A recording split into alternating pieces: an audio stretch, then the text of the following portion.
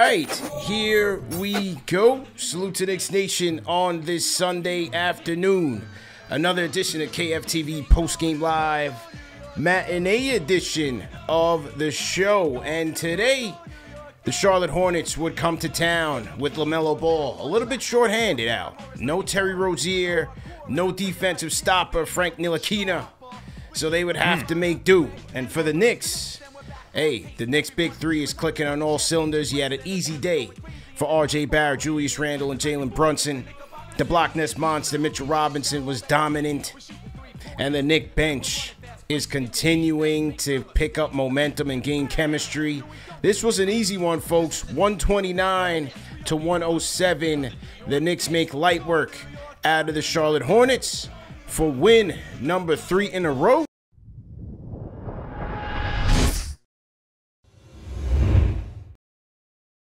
This was an easy one for the Knicks, man. Coast to coast, no problems. Had no problem. I mean, this game, it was an offensive game to start out. I mean, both teams shooting the ball very well. LaMelo just getting into the paint, doing what he wanted to do.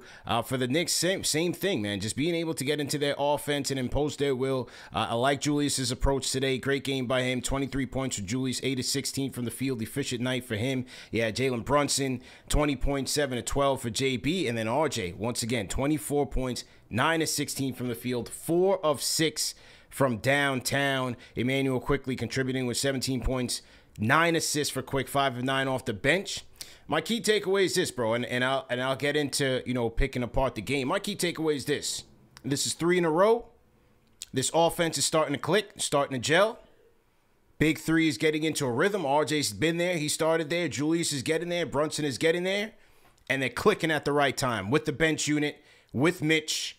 I want Boston, bro. Tomorrow night, I want revenge in Boston. I don't care. This is game number 10. I want revenge in Boston. And look, this is an important 5-game road trip in which you play Boston and Minnesota, one of the hottest teams in the league right now.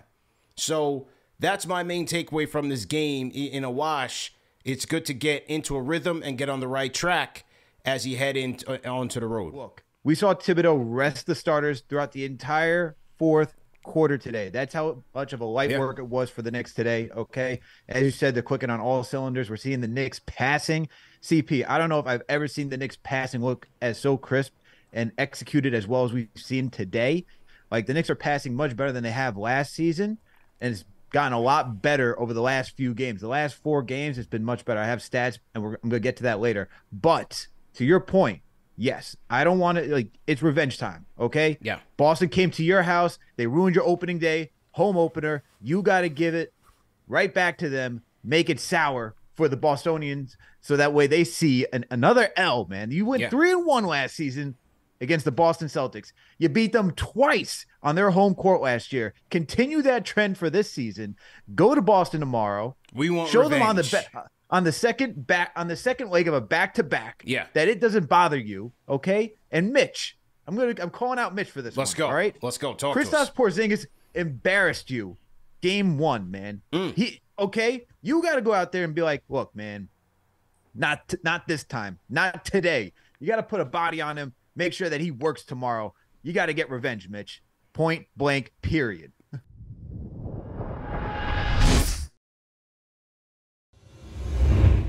Everybody chipped in here.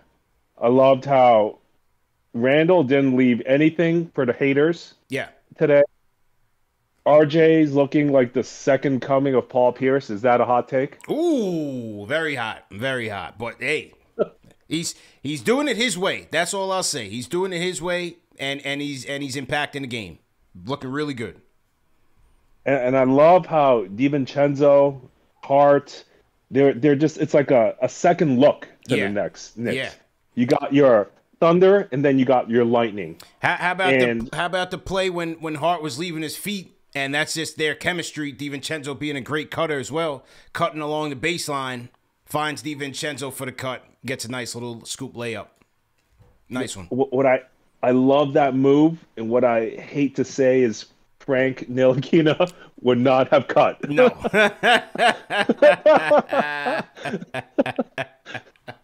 I love Frank Hine, but he would not have cut there. Yeah. No. He just wouldn't have. And this is a kind of like a culmination of like our front office building the right way and the Knicks just taking care of business, blowing out a bad team. Take care of business, man. Yep. That's all we ask for, right? Just take care of business. And you know, I just love how we're building this team, and I'm really looking forward to what lies next right now. Go. If you're not hyped right now, you better get hyped, man. Shout out to you guys, man. Shout out to Alex. Y'all heard Randall on that little clip right there. This show is for the fans, by the fans, but the players listen. Yeah. The players listen. Alex, you've been telling him that all season. Okay? Yeah. Let's go, man. I'm hyped by this team right now. RJ, you know how much I love me some RJ, man. So seeing y'all give him his flowers, all this, hold your apologies. We hold these guys to a certain standard, okay? So we don't apologize when they're not playing bad, okay? That's that, okay? But I love what RJ's doing. I love what everybody, I even love what Randall's doing. You know, he's getting a lot of flack right now, but we said it a few games ago when he almost had the triple-double. He doesn't seem like the Randall who's really, you know, out here. He's just looking for his shot. And once he finds it, kind of how he's been his past couple games, man, you see how dangerous we can be, man. You see this, man. Yeah. We out-rebounded the Bucks with the second unit. I think this can work. As well. So, Al, great show. See you tomorrow, man. NBA Report, ladies and gentlemen. Join us Monday, 3 p.m. Eastern time on the NBA Report. Tap in, man. CP the Franchise, Alex Rataros. Great show.